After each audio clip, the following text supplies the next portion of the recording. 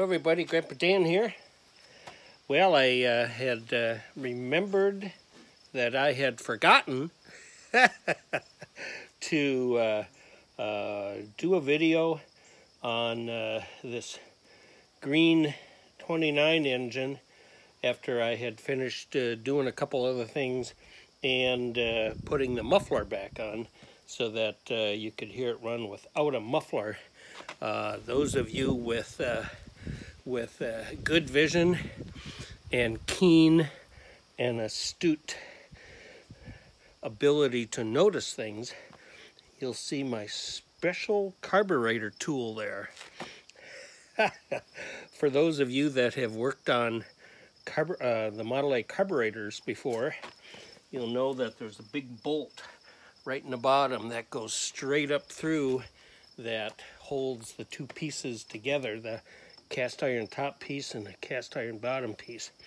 Well, the threads in this top piece are stripped, so I couldn't get a good tight fit on that after I took it apart and cleaned it. So I decided to put a little C-clamp on there to hold them together here for purposes of starting up and running the engine.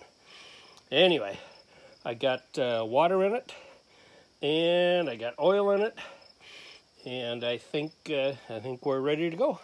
Let's try it.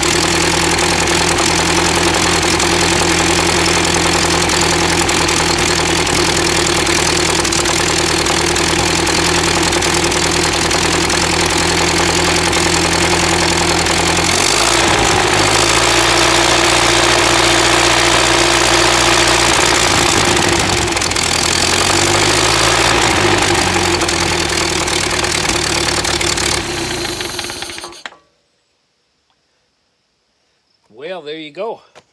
I don't know if you could hear it, but I could hear it. There's a bit of a knock coming from inside there a little bit. It's not real loud, but it's enough to where I could hear it. Not sure what it is.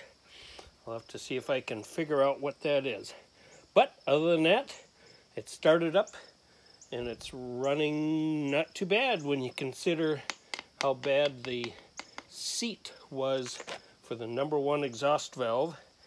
It may be leaking a little, but I think I got it sealed enough to where it'll start up and run. So there you go.